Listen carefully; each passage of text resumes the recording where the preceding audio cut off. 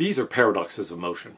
But Zeno also gives us some metaphysical paradoxes concerning the nature of space, time, and distinctness of objects themselves.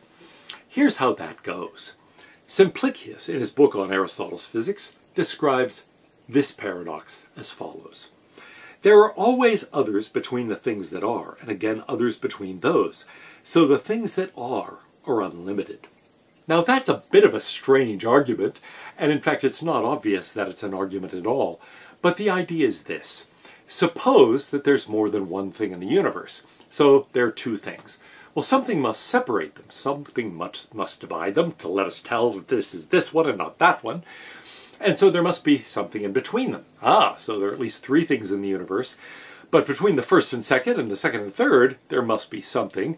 After all, that thing that's in between the first two that we started out with, well, it's got to be separate from the first and separate from the second, so there must be something between it and the first, something between it and the second.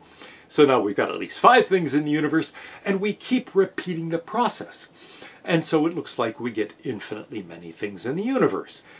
But that seems absurd. In fact, we don't just get infinitely many things in the universe, we get infinitely many things in between any two things. In between, let's say, my finger and my hand, there must be infinitely many other objects. That seems absurd. And so it looks as if there's something that has really gone wrong. Now, one way to think about this in terms of more modern concepts is to think about it in terms of density. Nick Asher once joked that my house is cat dense. Between any two cats, there's another cat. Now, this is not true. That would imply that I have infinitely many cats, and I don't have infinitely many cats. However, I admit that there was a time when it felt as if I had infinitely many cats. Why? Well, it really did seem as if between any two cats there was another cat, partly because the cats were always in motion. Of course, Zeno would reject that possibility. But still, the picture that you're seeing now is not actually a picture of my house. Nevertheless, I did have that many cats at one point, and if you count carefully, I think there are 30 in that picture. I did once have 30 cats, and so it certainly felt as if between any two cats there was another cat, but not literally true. Similarly, we might say, yeah, Dan's house is object dense. Between any two objects, there is another object. It follows that there are infinitely many objects. In fact, infinitely many between any two given objects. But that seems ridiculous. And so, how does Zeno conclude? We must have been wrong in the first place, that there were two objects in the universe. In fact, they can't be distinct. There must be at most one object in the universe. Well, we can think of this as an infinite regress argument, the non-emptiness premise. Suppose there are at least two things in the world, but then backwards seriality. Every pair of distinct objects has something that separates the items in the pair. But the chain of items separating pairs of distinct items can't go back to infinity. There are surely no infinite descending separation chains. We don't have between any two given objects infinitely many other objects. So it must be that we were wrong in the first place, that there were at least two objects in the universe. Well, what we just did with respect to two objects, we can do even to one object.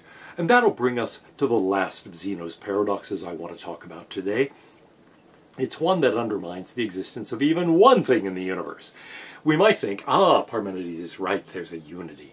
Everything is just the Tao. Everything is Brahman. Everything is just this one underlying substance. But not so fast.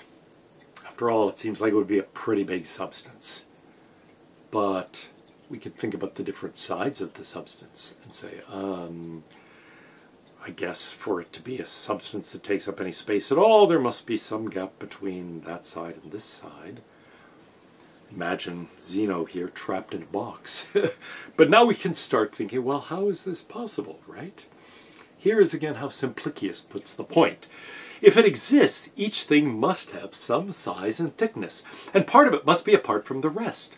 And the same reasoning holds concerning the part that's in front, for that too will have size, and part of it will be in front. Now it's the same thing to say this once and to keep saying it forever, for no such part of it will be last, nor will there be any one part not related to another. Therefore, if there are many things, they must both be small and large, so small as not to have size, but so large as to be unlimited. So we can put this again in the form of an infinite regress argument. Non-emptiness. Suppose there are things in the world that have size and thickness. Backward seriality. Anything with size and thickness has something lying between the sides that keeps the sides separated. But finitude. The chain of things that lie between the sides of a thing cannot go back to infinity. And so the sides of a thing collapse on one another. Hence my picture of Zeno, trapped in a box with the sides collapsing, a bit like that famous scene in Star Wars. Now, how is this possible? Well, that's exactly what the argument does. It says, wait a minute. If there's one thing in the universe, it must have two different sides that separate it. After all, it's got size, it's got thickness. But then there must be something that distinguishes this side from the rest of it, the part that is in between.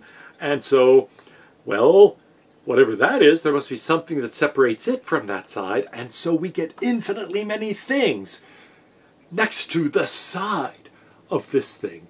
There must be infinite space between the two sides of the object. But again, Zeno's saying that's ridiculous. The sides end up collapsing on one another. So if there's one object in the universe, it must take up nothing more than a single point. It has no size, no extension, whatever. So Zeno says it's not just that motion is an illusion. It's not just that the distinction between different things is an illusion. Actually, anything taking up size, anything involving space, anything involving time, anything involving change, all of those are completely illusory. If anything exists, it exists merely at a single point, a point that is dimensionless, without size, without magnitude, without change, without any location in space and time.